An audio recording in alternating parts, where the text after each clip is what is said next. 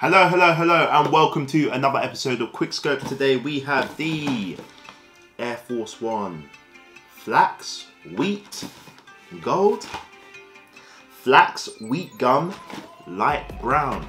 Let me take this opportunity to ask you to like, leave your thoughts, subscribe, ring that notification bell so you don't miss a video. Ah yeah, purchase link for these in the description. Stay tuned for the on foot. So yeah, let's start from the soles up. So we have a nice gum outsole, very good. Gum midsole Nike Air, the stitch as well, very nice, all tonal.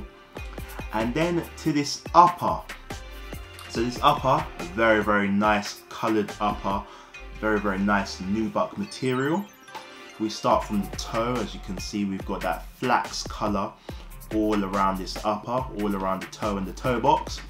Going up the shoe now, we can see we've got the same material on the eye stay. We've got some rope laces, not the flat thick laces that I like, but I do like these laces.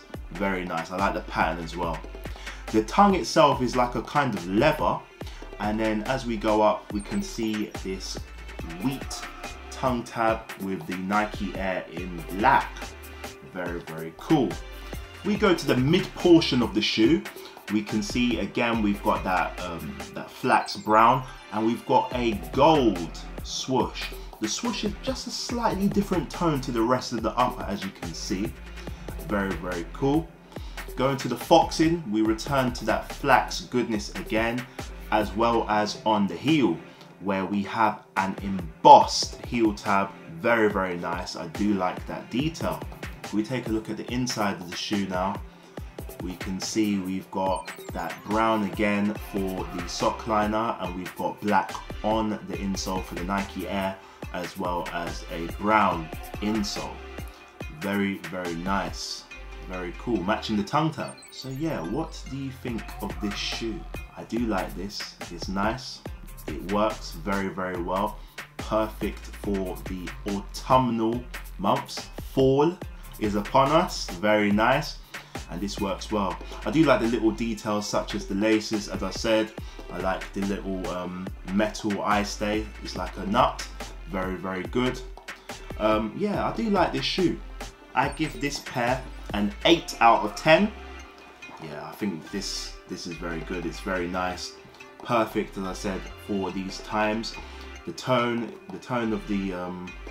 of the upper itself is very good. It's nice, like a boot kind of shoe.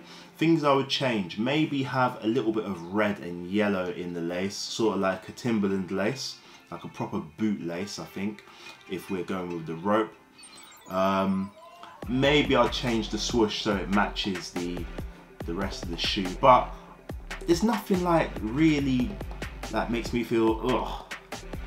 Nah, none of that.